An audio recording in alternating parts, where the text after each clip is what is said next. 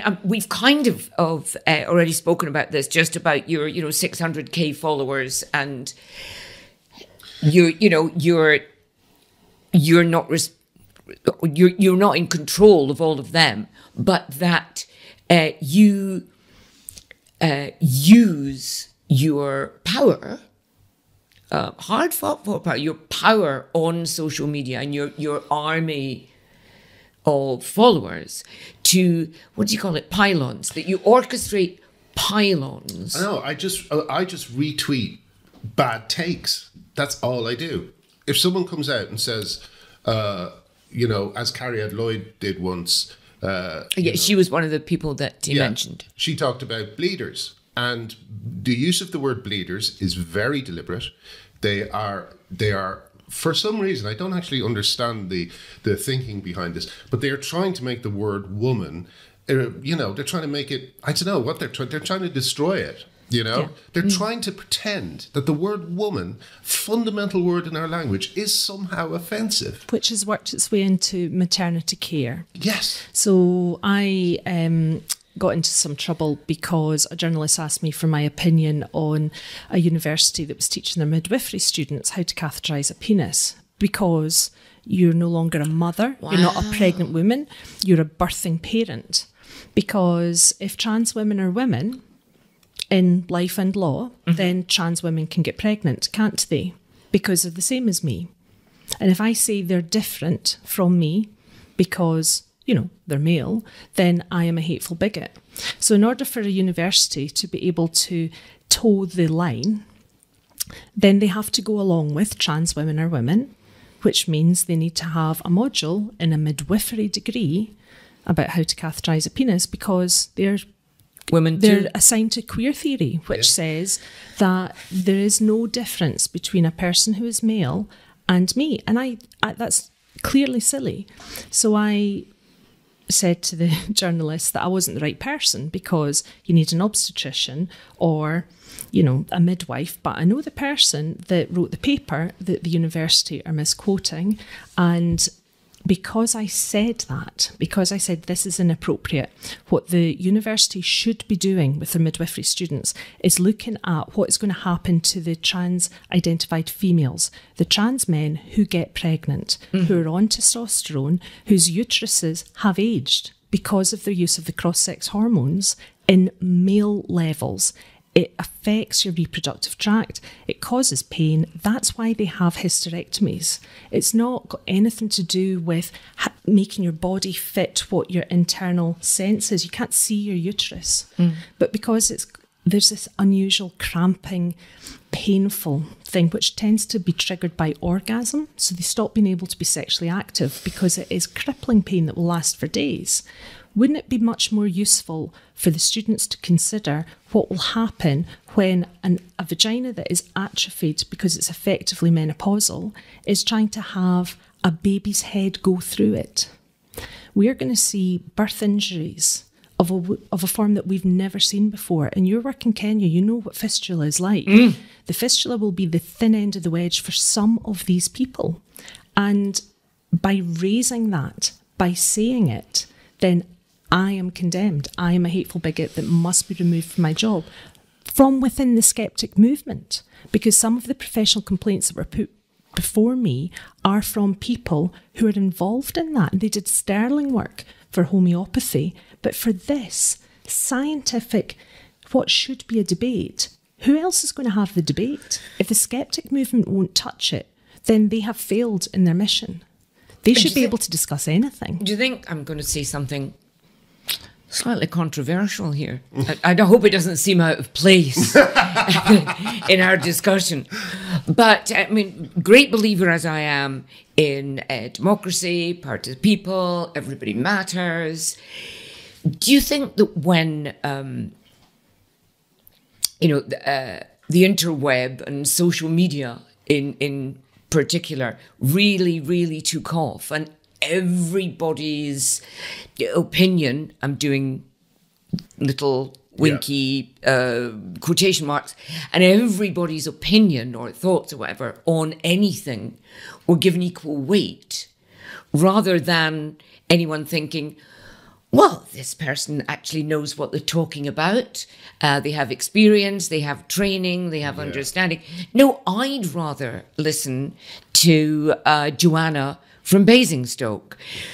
Do you think that was when it all got really, I was going to say it started falling apart, but, really got dangerous when we're getting pseudo, quasi information from people who genuinely, in terms of fact, don't know what they're talking about. Yeah, well, I get like I've seen this happen. People saying to people, "Why are you following Graham Linehan? He's a bigot," and the reply will be, "Is he? Oh, okay," and I'll be unfollowed by that person. People are just accepting guilt by association. Yeah, like in the Crucible. Yeah, yeah. But also, I heard a very interesting. I'm reading a book actually called. Good grief! Called what's it called actually? What Delusion of Crowds or something like that. It's a kind of updated version of an old book about mass delusions, and one of the fascinating things, the Mandela effect kind of thing. Yeah, the dancing Douglas plague. Murray's. The what? Douglas Murray's. No, it's not him. It's got a similar title, but it's not Douglas's book. But one of the things in it is that. One of the reasons why human beings have been so successful is because, we would migrate to the Ecuadorian forest or something, and through learning from each other, we were able to build kayaks, which you needed to survive there. And it's a survival part of our brain that we are able to copy other people, right? Then the internet comes along, and the internet starts disseminating bizarre ideas throughout the world at the speed of light, and everyone is somehow, for some reason, suddenly adopting these ideas. So what I think is at the root of this, and maybe this answers a little bit of your question earlier about what can we do about this. We've had the internet now for like 23 years in terms of its current incarnation, broadband. Like the iPhone only came out in 2007, which always blows my mind. Yeah. And what's happening is that we have such an accelerated rate of novelty, and we have also this kind of hardwired thing into our brain that we should copy other people, that it's just created this mass delusion. It's created a philosophy, again, you might call it a religion. It's grown out of, it was kind of cooked up in academia, European sex therapists. Then it went over to American academia. Then it went on to websites like Tumblr and Reddit and Twitter. And it just got disseminated like a plague. It's a plague. It's an idea. It's a mind plague. At the same time as we stopped teaching children about critical thinking in schools, and we also, I heard a really interesting woman that had she was a psychologist, and she said that the timing of this ties in with when we also stopped giving medals for winning in primary school at sports races. So the kids were taught everyone's a winner. Yeah. You turn up and you win.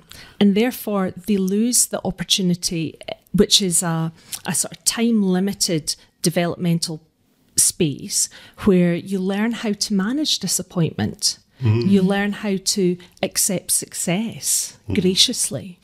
Somebody has to win, somebody has to be last.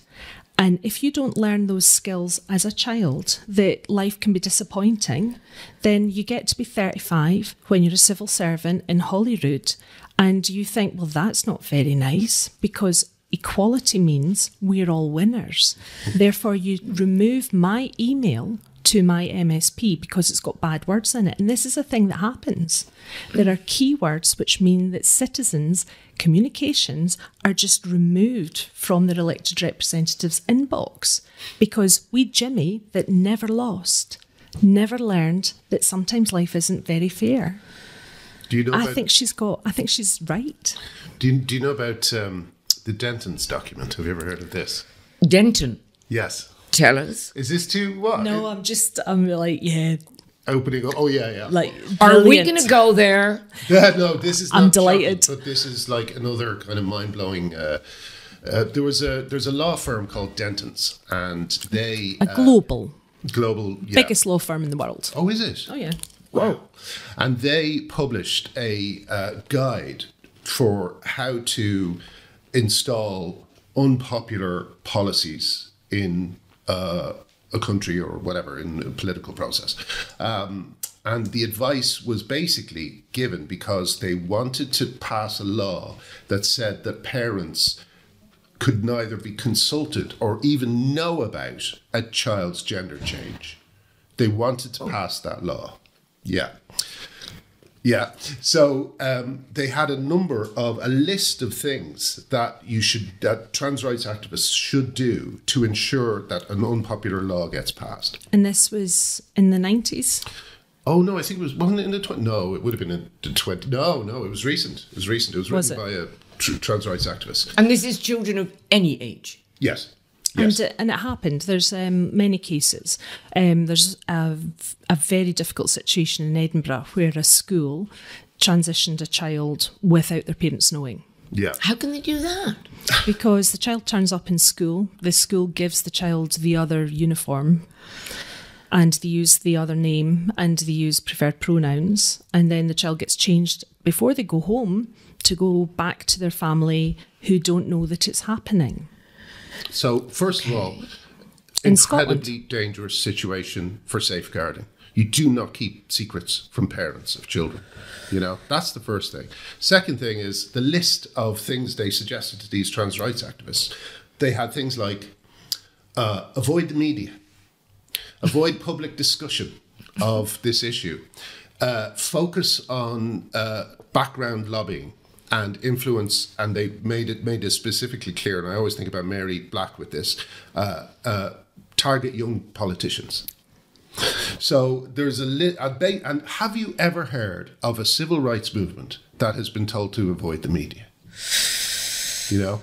So as I say, I know people disagree with my methods and so on, but I genuinely think that this is the most evil movement we've seen in years. I'm not saying everyone involved in it is evil. I'm saying that as an ideology, it's evil. As you said, Elaine, you don't tell children they were born in the wrong body because they will believe you. It is a shocking thing that we have got to this state. Not only that have we got to this state, but teachers are dressing the kids in different uniforms when we get to school. How have we got that far? And they have removed parental responsibility. When you have a child, then you have in law a responsibility to that infant for the next 18 years. And an education establishment has removed your rights and your responsibilities because they think they know better. And it's hard to talk about because now that you're talking about the Denton's document, it's a conspiracy theory level of discussion. You sound batshit. Yeah. You can't talk about this down the Stand or any comedy club in the whole of the city without sounding like you maybe need a wee bit of an intervention and to sit down and take a deep breath. But these things are factually correct. Part of that is because the liberal press just will not report on it. Because they're afraid of the consequences because they get piled on and cancelled like you did. But still, I still find it extraordinary that The Guardian... Guardian readers do not know about the Tavistock and mermaids. They just have no clue that any of that's They going on. now know that you are not anti-trans, that you are gender critical as of yesterday. Yeah. Hello. Tell us more. Well, no, they've kind of... There's been a bit of an interesting change in tone to some of the pieces. Because every time I was mentioned, they would call me anti-trans. And I would complain about it. And then they would say, well, no, it says it on your Wikipedia page. So you can't complain. I'm like, and I just gave up after a while. But recently, it just seems to me that people are now saying, women's rights campaigner, which is, thank you. You know what I mean? Finally, Yeah. . In my case, being anti-trans seems to mean that I would prefer for these people to have evidence-based information that drives their care. I don't want them to be experimented on. And I wouldn't even call it an experiment because if you have an experiment, you have a theory.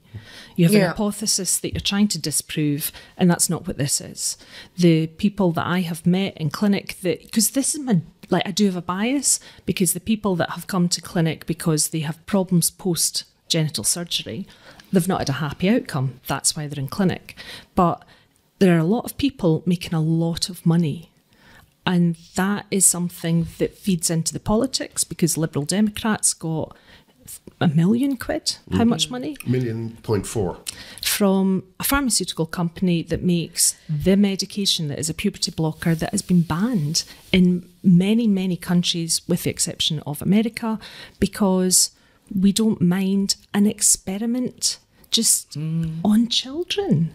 If you give a kid that's autistic a puberty blocker, you make them infertile.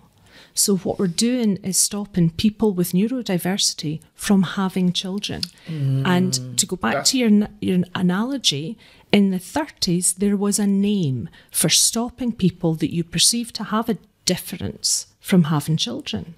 And I, as a member of a professional body, I'm supposed to be okay with this, and I'm not.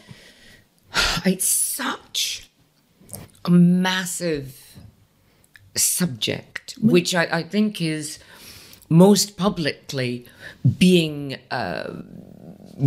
debated, I will grace it with that, by people who actually know almost nothing. But of course, I mean, this is about gender, this is about who you are, this is about how you are. And right now it seems like at one of the most vulnerable times of your life, and a time when peer pressure trumps just about everything. So we have, one way or another, we've got to find a better way.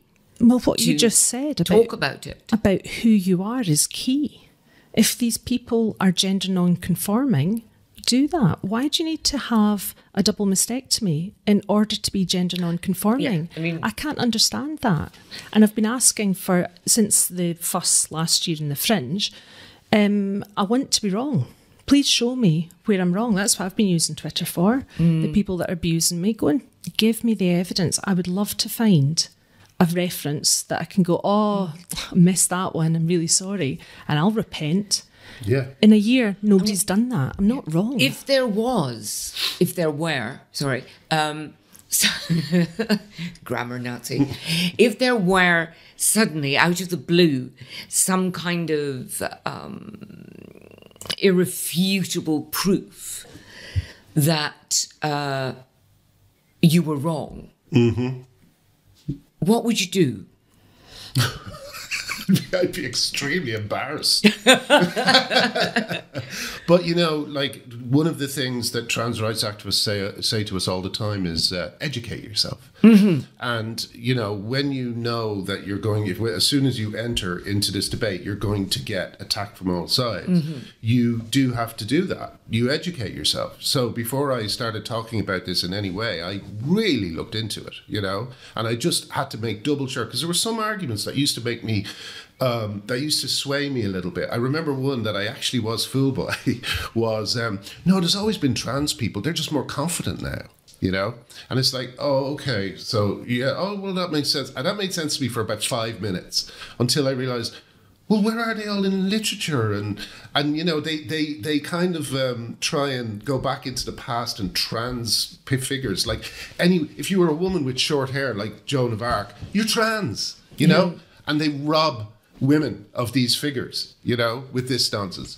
And so I just kind of started, every argument I heard, I really tested it. I bounced it against the wall many times and thought, is there anything I'm missing?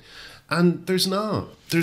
No one. And the other thing is that people just do not want to think about this. So they don't put that kind of thought into it, But there shouldn't be shame in being wrong. Like the aeronautical industry have this principle of if a pilot makes an error, you have to, and people die because they fly the plane into the Alps, then you have to look at what happened. You look at the standard operating procedures for that aeroplane, and they analyse the incident without shame, because they need to solve the problem to stop it from happening again. And then medicine adopted that it's okay to be wrong. You just have to communicate it so that other people don't land up in the same situation. Well, when I came back to Twitter, I changed my bio for a while to I reserved the right to not agree with anything I said before 2018, because when I got into this fight, I suddenly realized that I suddenly thought, well, if they're lying to me about this, and if they're lying that I'm a bigot, and if they're lying that Elaine is a bigot, and all my friends are bigots, then what else are they lying to me about? And I started looking at other issues, and I'm not people call me a climate change denier because I made this point in a different podcast, and a COVID denier. My point is this: if you confuse people by telling them fundamental untruths, like men can turn into women, then they will not trust you ever again. We are looking down the barrel of real social unrest because COVID did turn out to be, there were things people didn't know. And as you say, Elaine, people got things wrong. There has to be, as you say, a forgiveness for that. But there won't be any forgiveness if people stick to a harmful position, despite all the evidence showing they're wrong. And I really worry that someday, it's just going to explode in social unrest, That would be a terrible place to end it. No, actually, I think that'd be quite a good place to end it. What would you do to stop that happening, if you could? Adults in the room. That's all we need. We need politicians to do their jobs. We need journalists to write about this. Like, one of the reasons why I'm seen as frenzied and whatever else. Because you are, to be fair, a bit frenzied. Fair enough. But it's because no one else is doing the job that I'm across. Like, my website is now one of the few places. There's a few more now, but when I started it, no one else was covering these issues. And I was. And when was that? 2019, something like that. No, when was I banned from Twitter? 2020 or something like that. But there was so much news coming in of these outrageous stories that luckily I have this wonderful associate called JL, and she collects them every week on a webpage called The War on Women. I just couldn't keep up with it, and I still, even with her doing that brilliant job, I still can't keep up with it. There's so much happening every single second. Every day there's another story of the tragic results of these beliefs. And I will calm down when journalists start doing their jobs and start covering it. One thing that I do want to ask is, before all of this happened, your writing and your, Father Ted, all those, it was just the most beautiful, kind of whimsical, gentle, just wonderful stuff. I keep wanting to say, whimsy, but, and lines that everybody remembers, and none of them were remotely, so is it small or is it very far away? It's almost on a level with the Python quotes that you remember it immediately, and you can picture the two of them at the window. And are you a different person to the person who wrote that? To the person who wrote that? Not really. No. I mean, if anyone saw the comedy that I'm doing, it's like silly jokes about ordering pizzas and getting stoned and watching Netflix. It's like silly stuff. And do you enjoy, because again, just looking through Twitter and all the stuff and things on telly, and I feel for it, because it reminds me of me, going off on one, kind of like something of, just to use a modern word, trigger, but you go off on one and the press will leap on that with glee. But it would be tragic if all that gentleness disappeared. And so do you sacrificed on the altar of social media? Well, I would say on the altar of women's rights. Okay. Do you enjoy the stand-up and the stand-up? Do you enjoy doing stand-up? And you're not like any other open spot act. Where is there for you to go? Well, yeah. I mean, the thing about stand up. We were just talking about this today. It's a young man's game. You know, I don't think I'm... Oh, away you go. The young people have nothing to talk about. I just mean in terms of the energy you need right. to do spots 3 times a week and really develop your kind of sixth sense about performing. Mm-hmm. I can't be arsed. It's too hard. I'm too old. It's not going to happen that way. So what's been very useful about doing it in a very straight, trying to memorize an act, trying to do it way, is I've discovered I don't want to do it like that. I think I would much rather do it the way you did your show, Elaine, where you have a laptop open, you have props, and you're just kind of having a nice, normal discussion with the audience. I think that's... Sorry, well, I hope I'm not undervaluing what you did. No, It's very funny. I'm just laughing because you're looking for a reasonable adjustment for your menopause. Yes, exactly.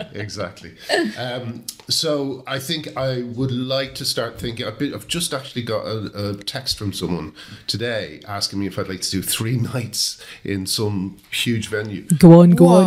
Yeah. Go on. So but I would like to do that. But I tell you what, there's no way I'm going to memorize a list of jokes and try and do that in front of a big audience. It's got to be more like a conversation and a kind of. So I'm going to look into how I can do that. You know, but I love audiences. I'm you know, when I'm not doing stand up and I'm in front of an audience, I'm fine. I can make people laugh. I'm absolutely fine.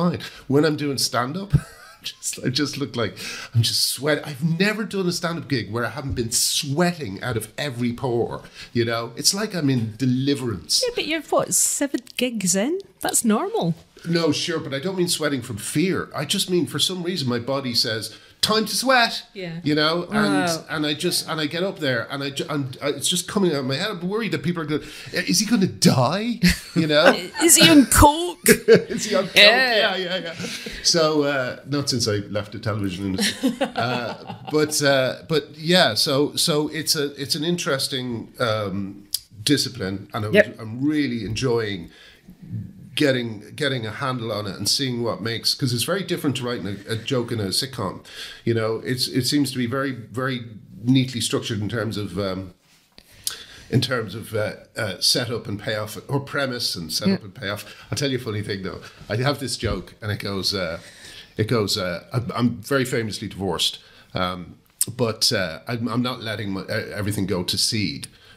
You know, for instance, I like to keep my flat clean. You wouldn't want to rub a white glove over any of the surfaces, but, you know, I do pretty well. Although the other day I had a very embarrassing experience when I had a woman back and she went to the toilet and there was still a poo in the bath. So, like, but what I did then, I did one gig and I forgot the white glove. So it just looked like I was admitting to being an animal. And you know, you do something like that and you wonder, why didn't they laugh? They all looked a bit disoriented and confused as to why I was admitting to this. And then I realised later, I forgot the white glove. No, never forget the white glove. Oh my goodness. So Elaine, you're not doing a show this Fringe? No, I'm not, because you have to sign up by January. At that time I thought I was going to be in court, so I thought probably best not devote my time to a show, but I'm going to do a show next year. Cool. Might you, after the strange and combative but ultimately successful foray into stand-up this year, would you come back next year? Well, we'll see how things are going. It's you know, we keep thinking surely this can't last much longer, but it depends if you can find a venue, Graham. Well, that's what I mean. It seems to draw on, and it's one of the other reasons I'm in this fight is because I'm not going to be able to earn a living until this ideology is destroyed. It's a nightmare. Yeah. I mean, nobody will. You know, the Father Ted musical, it is completely ready to go. It is. The songs are written. We rehearsed it. We did dance routines. We have it ready to go. And they're just sitting on it. And the last letter I wrote to Hat Trick Productions, to Jimmy Mulville, said, listen, stop asking me to stop doing this fight. I cannot stop it. My daughter's future is in the balance. I cannot betray my daughter. The next time I saw them, they offered me £200,000 to walk away from the show. So, you know. Do you have a co-writer on it? Yeah, Arthur was on it, and Neil Hannon and Paul Wonderful. And, you know, I realised after that meeting that they must have given their consent to Robert Popper, who was the commissioner at Channel 4 and is a brilliant comedy writer himself. He said, if you write a show, it can be on next year. And I thought, whoa, yes, of course. And it made me start to think about ideas, you know. And luckily, I had a PC that simply would not work. And I kept meeting these strange guys around my house. One guy came once and he knocked on the door, and my wife opened it. And I'd spoken to him on the phone, but he didn't know about my wife. So instead of saying, "Oh, hello, is Graham there?" he said, "You're not Graham." And he came up and he was sitting beside me while we were fixing the computer, and I said, why don't more people come around fixing computers in people's houses? It's not really done a lot. He goes, they don't have the people skills. And I was like, boom. So the two things of Robert Popper saying we'd look like a sitcom, and also those kind of people I was meeting, and also knowing that I wanted to work with Richard Ayoade somehow, those three things came together. At the moment, no one's asking me for anything, although I have had a few. It's been interesting. I'm getting a few more letters and you know. That's great. Yeah. If you could, I know I asked this earlier, but if you could turn back time, would you? Would I do everything a different? I don't know. Do everything a different way. I'm more proud. I'm as proud of this as I am of Father Ted. And Father Ted is the other thing in my life that I just think that'll probably be written on my gravestone. But this fight, I've never been involved in anything more important. You know, and you know, I can't really do comedy when I feel that the women in my life are in trouble. You know, and so, you know, I just need, again, though, I don't need to be always on it. I don't need to be always fighting it. I would love it if I could take a step back but I need people to come forward, you know, and once they do, you know, you'll see a very different person, you know. I look forward to that. I don't mean you didn't like this one. No, that sounded terrible. But it would be good for you. Sure, you could have fun. This is not adding to my life expectations. You know, this is not doing very good for me. What's going on? You know, it's lonely and it's stressful and it's hard on me. You know, but like. I've just come off anti-anxiety medication and, you know, finding it once again quite hard to sleep because I lie in bed going, fucking... But, you know, things do seem to be easing off a little bit. More people are getting in touch. More people are beginning to see what I'm going through. So, yeah, I'm hoping that maybe next year we can come back and we can have a completely different conversation. That would be great. That would be great. Thank you so much for coming in to have a talk. Thank you, Elaine. Thanks very much. This is normally the point where I say, tell us where your show is on, but there's no point of that. But no, I'm... thank you both so much. Thanks for speaking to us. Yeah.